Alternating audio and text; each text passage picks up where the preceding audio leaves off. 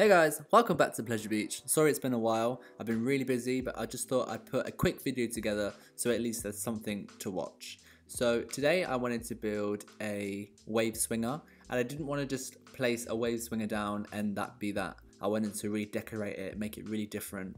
And so this idea is completely stolen from Disney California's Adventure, and they have a wave swinger there which is up in the air, has some really nice buildings around it, just really decorate it.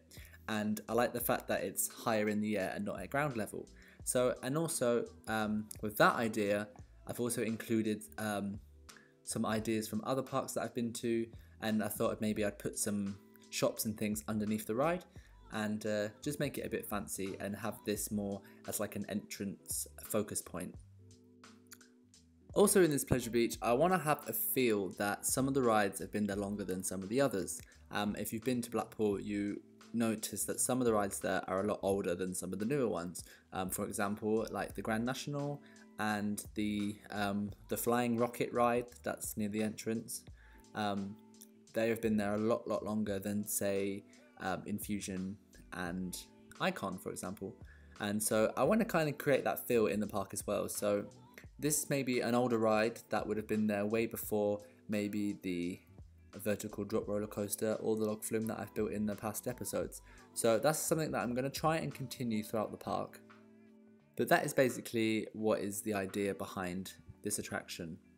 So I'm just going to decorate it using some kind of muted colours, the greens and the beige and the brown. This is also something that I stole from Disneyland.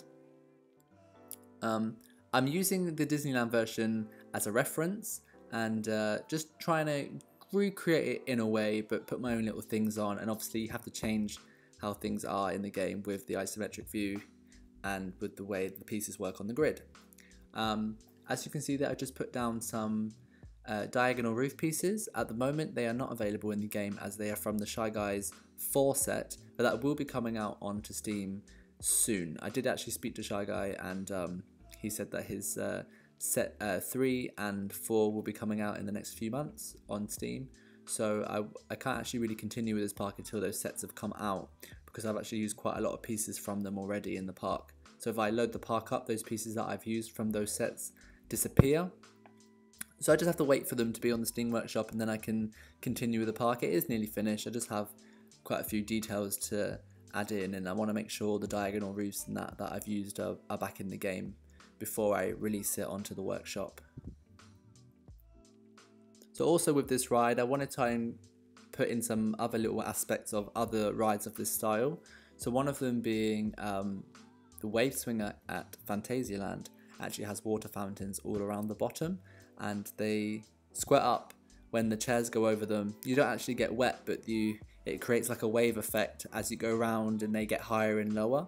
Obviously that's not actually possible to that amount of detail in the game, but I do want to include some maybe water fountains around the bottom of the ride, just to give it like some near miss water kind of experience going on. So I put the ride into test mode and just paused it there just so I can see where the chairs are swinging out to.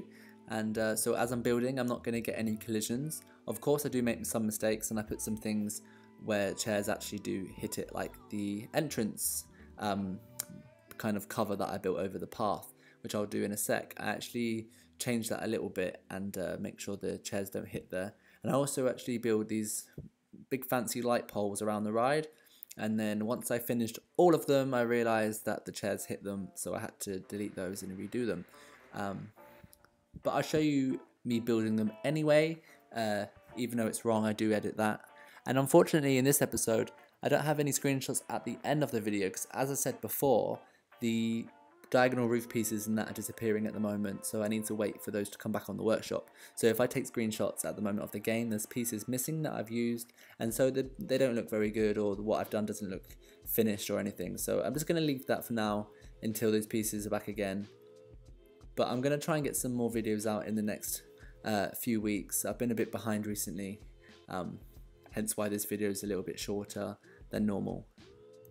But thanks very much for watching. I'm going to let you now watch me continue building this attraction, If you've not subscribed already, click the subscribe button and give me a thumbs up if you've enjoyed the video. And if you have any comments or questions or anything like that, then just feel free to leave me a comment down below and I'll answer it as quick as I can. But yeah, thanks for watching and I'll see you all next time. Bye.